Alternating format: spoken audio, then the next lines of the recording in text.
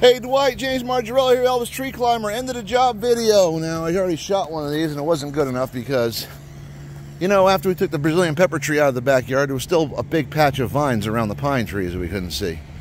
Anyway, abracadabra. Those two trees are gone, cleaned up, stumps are ground.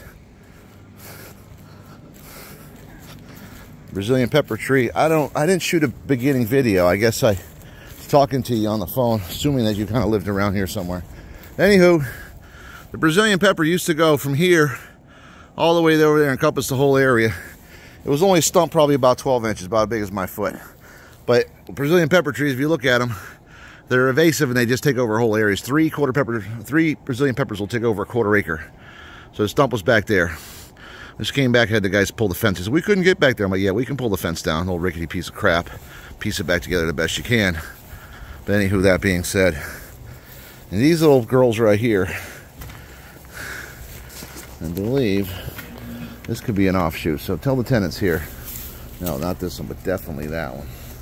Those are Brazilian peppers. So tell your tenants here to please mow back here so they don't come back. When I came back earlier, this whole thing was full of vines all the way up to here, and I just couldn't leave that, even though it wasn't part of the job. So I ripped them out.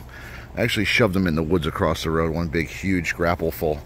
And I came through with my brush hog, and I brush hogged this, so maybe it'll turn back into lawn if somebody will think about mowing it.